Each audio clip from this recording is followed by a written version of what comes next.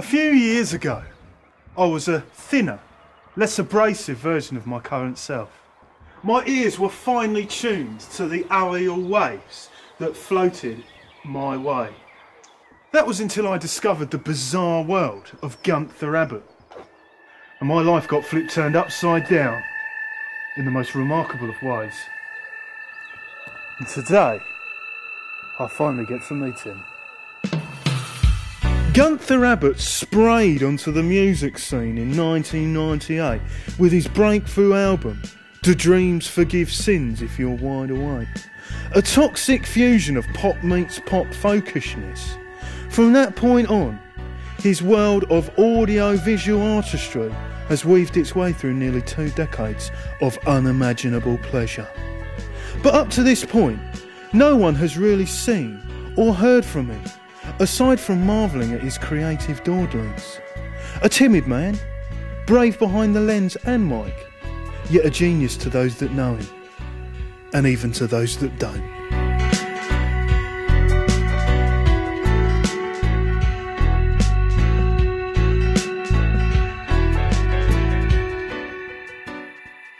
Gunther, may I start by saying it's an absolute pleasure to meet you.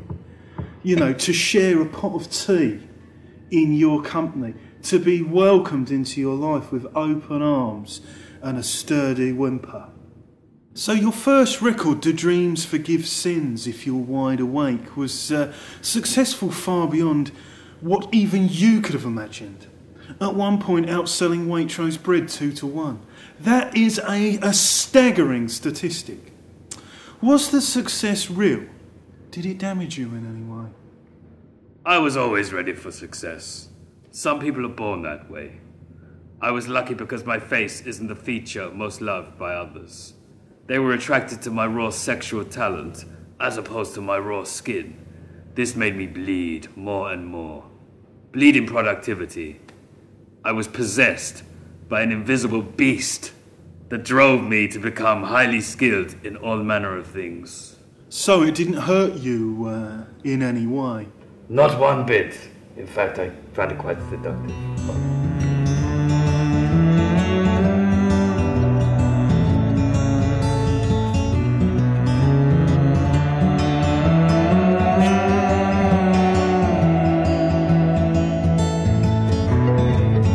Falcons and flying things, I get high in the weight of the waves.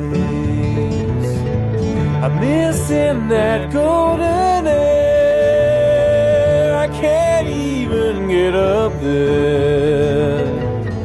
Burning conditions, decisions that no way deliver. The sky and the limit, together we fly away from everyone.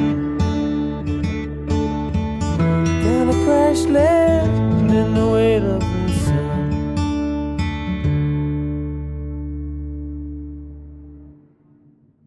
To make great art is to hate great art. To lose what makes it and start again. If you laid a pencil in front of me, I would draw with it. I would poke my leg. Then I would snap it in two, creating 2 pencils. I would then give you a pencil and suggest you sharpen it. Your music tells a story about you and planet Earth. What spunk that epiphany to make Locked in My Brain? It was the song that gave me the insight into life. My head was filled with paranoid dazzles, and I could see it through the bathroom mirror in the mornings. A strange color in my eye, a greenish bubble. That gave me the wisdom to show a bicycle. A rider moving through trouble, on and off the screen, to the left-hand side of the screen. By raising the platform through which the rider rode, I could transmit paths of joy into the viewer.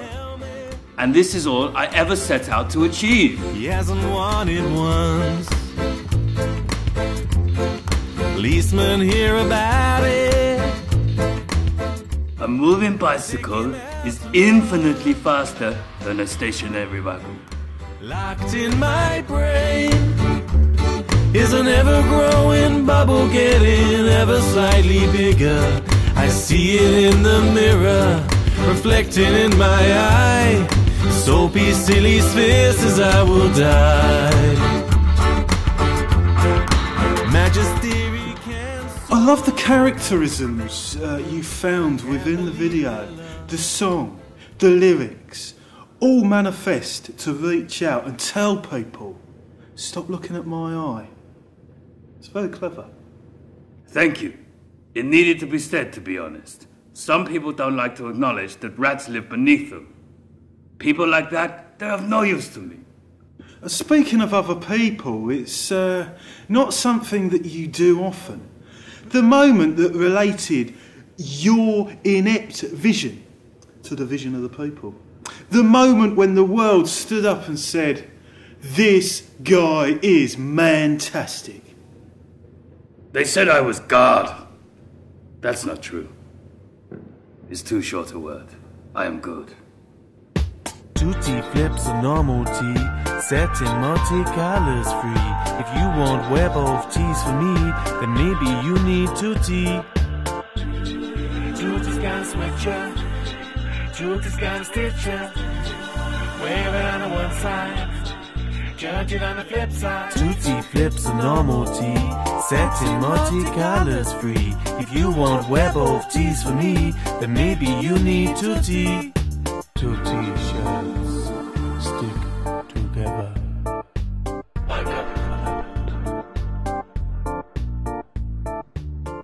The tutti came to me like a fart in the wind, so mellow but yet so naughty. But the design fulfills a fundamental lacking in the universe, the ding and the dong, two separate forces colliding to make one cohesive output. That is how we are all made, and I think you knew that all along. You just needed someone to show you. The impact the Tutti had on us all was of implausible projections. But you remained quiet and self-closed, delivering a steady chain of visual artistry throughout the noughties. It must only be assumed that you are a monster of art, devouring time with creations. Creating is a nonsense. I create creation. Creation is for gods, not people. People must work, build, and play. Imagination is something that happens in our heads, not our hands. We imagine it is there. I imagine you can draw, but you can't. You imagine you can build a plane. Well, go flippin' build it then. So how do you build this plane? What exactly are you thinking? I'm not thinking any more than I'm trying hard not to defecate. Thinking is in the mind, and I switch my mind off before I work. Anything like that has to be done without thinking about it. It is for the cause, and by the causer. Anything else is neglectable.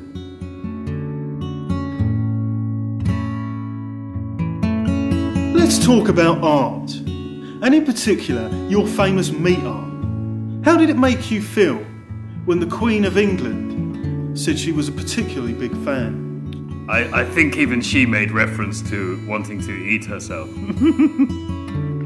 But was it strange making such a controversial product only for the portrayed exploitative to fillet their appreciation of it? I think it was satisfying to please everyone. I think you want to please everyone in your work. Not everyone can please everyone, and not everyone can be pleased.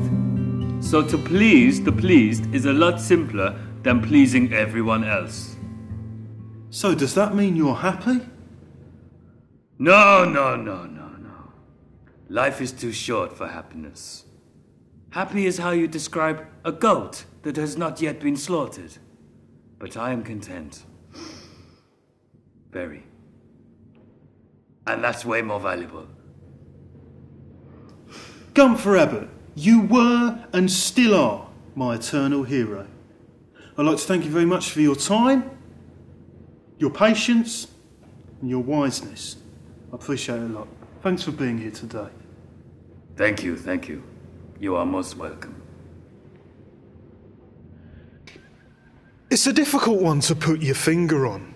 The great majesty of Gunther's work is enough to inspire as well as bewilder even the harshest of critics. Yet the man behind the art is an intriguing subject himself. He sits, he waits. He barely does anything at all to physically prove that he can do anything at all. Yet something stirs, something us ordinary folks just can't see. Behind those placid eyes lies a Trojan of our era, a Nero in disguise, a man so clevertly intent on beguiling us with subtle imagery, it begs the question, was it all just a momentary chuckle behind the lying eyes of Gunther Abbott?